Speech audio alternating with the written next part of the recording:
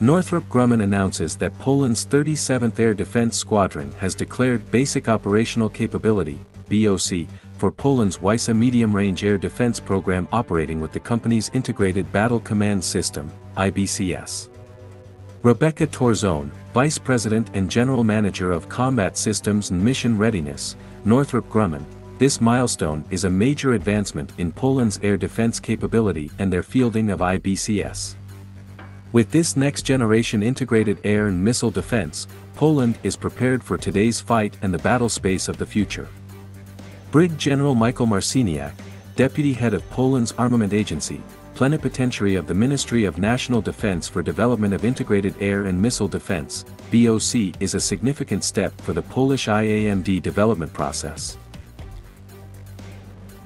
From the operational and technical point of view, after all checks were completed during the BOC military exercises, we can confirm that all components of the first battery are connected and integrated with each other into one system.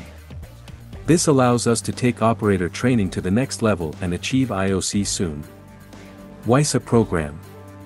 In 2018, the Polish government selected IBCS to serve as the centerpiece for their WISŁA modernization program, becoming the first U.S. ally to acquire the system.